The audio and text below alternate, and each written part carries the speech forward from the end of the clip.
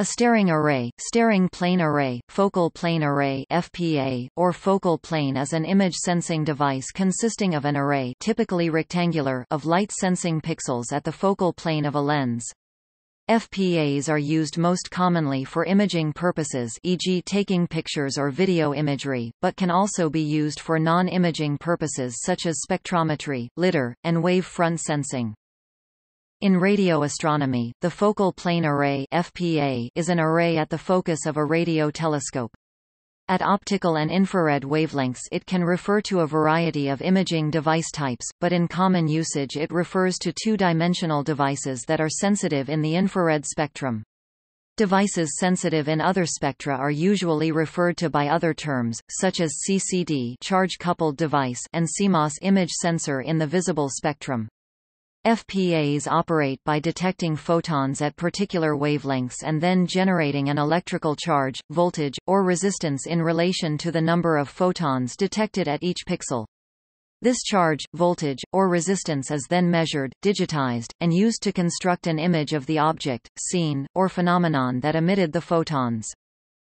Applications for infrared FPAs include missile or related weapons guidance sensors, infrared astronomy, manufacturing inspection, thermal imaging for firefighting, medical imaging, and infrared phenomenology such as observing combustion, weapon impact, rocket motor ignition and other events that are interesting in the infrared spectrum.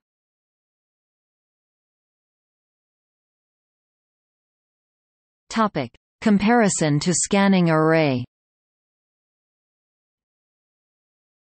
Staring arrays are distinct from scanning array and TDI, time delay integration, imagers in that they image the desired field of view without scanning.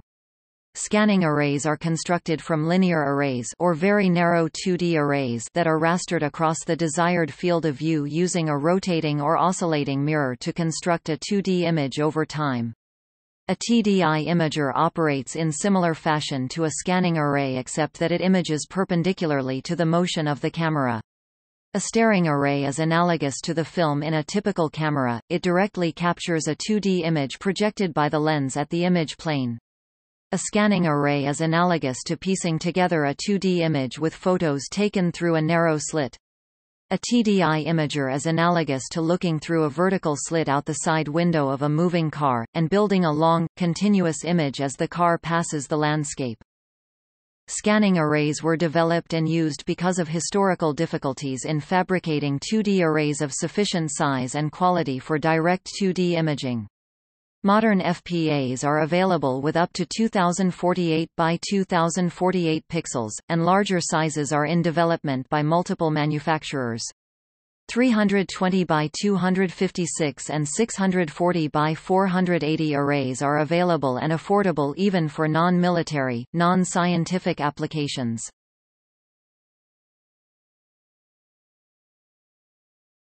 Topic: Construction and materials. The difficulty in constructing high-quality, high-resolution FPAs derives from the materials used. Whereas visible imagers such as CCD and CMOS image sensors are fabricated from silicon, using mature and well-understood processes, IR sensors must be fabricated from other, more exotic materials because silicon is sensitive only in the visible and near IR spectra. Infrared-sensitive materials commonly used in IR detector arrays include mercury-cadmium telluride (HGCdTe), MERCAD, or mercadtel.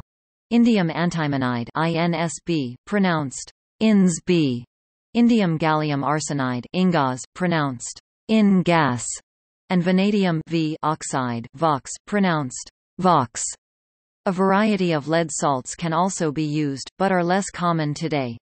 None of these materials can be grown into crystals anywhere near the size of modern silicon crystals, nor do the resulting wafers have nearly the uniformity of silicon.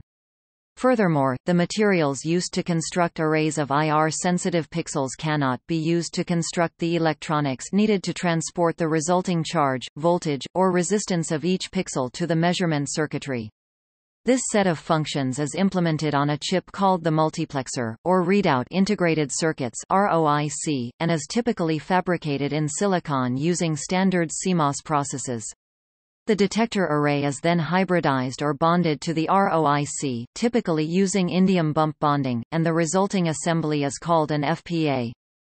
Some materials and the FPAs fabricated from them operate only at cryogenic temperatures, and others such as resistive amorphous silicon and Vox microbolometers can operate at uncooled temperatures. Some devices are only practical to operate cryogenically, as otherwise the thermal noise would swamp the detected signal. Devices can be cooled evaporatively, typically by liquid nitrogen (LN2) or liquid helium, or by using a thermoelectric cooler. A peculiar aspect of nearly all IR FPAs is that the electrical responses of the pixels on a given device tend to be non-uniform. In a perfect device, every pixel would output the same electrical signal when given the same number of photons of appropriate wavelength. In practice, nearly all FPAs have both significant pixel-to-pixel offset and pixel-to-pixel photo response non-uniformity (PRNU). When unilluminated, each pixel has a different zero signal level, and when illuminated the delta in signal is also different.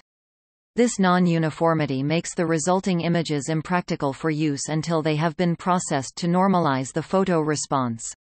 This correction process requires a set of known characterization data, collected from the particular device under controlled conditions. The data correction can be done in software, in a DSP or FPGA in the camera electronics, or even on the ROIC in the most modern of devices. The low volumes, rarer materials, and complex processes involved in fabricating and using IR FPAs makes them far more expensive than visible imagers of comparable size and resolution. Staring plane arrays are used in modern air-to-air missiles and anti-tank missiles such as the AIM-9X Sidewinder, ASRAAM. Topic: Applications.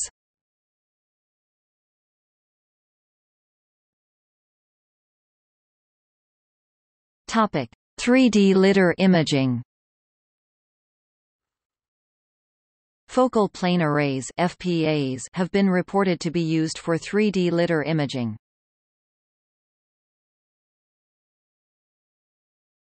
Topic: Limitations. Crosstalk can inhibit the illumination of pixels. Topic: Improvements. In 2003, a 32 by 32 pixel breadboard was reported with capabilities to repress cross-talk between FPAs.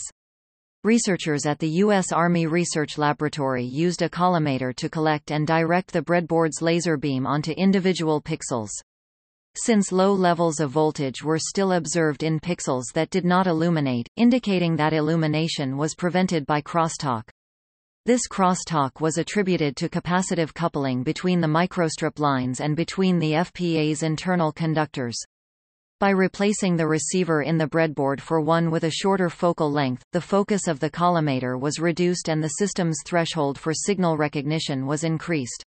This facilitated a better image by cancelling crosstalk. Another method was to add a flat thin substrate membrane, approximately 800 angstroms thick, to the FPA. This was reported to eliminate pixel-to-pixel crosstalk in FPA imaging applications. In another, an avalanche photodiode FPA study, the etching of trenches in between neighboring pixels reduced crosstalk.